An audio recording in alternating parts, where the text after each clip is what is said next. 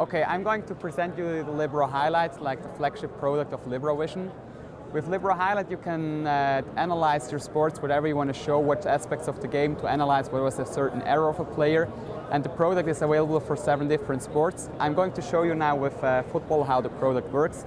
So we have here a certain scene of a Swiss football game. What I can do here now, start the game at a certain moment and let it play to a moment where I want to start with the analysis. For example, here, I stop the game and now I can change from one camera perspective here, where you don't see, for example, the penalty box area, to the another camera from the penalty box, and I get some more insights. And we have this nice 3D flight to this perspective.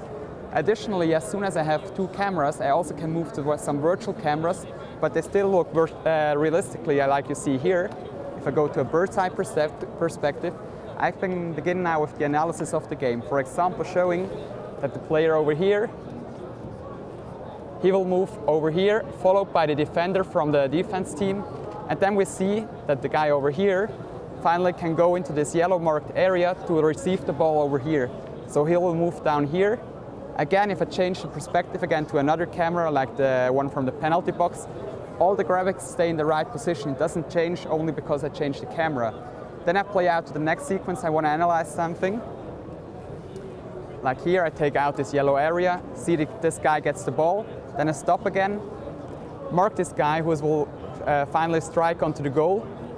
The ball will be deflected to the left side of the goal, and this guy over here, he recognized this. I put also a beam on top of him. He's watching over here, so he's anticipating this scene, will move over here to finally strike onto the goal.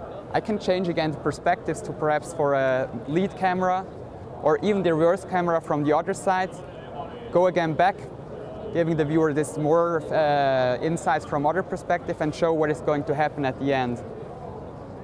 Taking out all the graphics, and we see how he strikes the goal finally.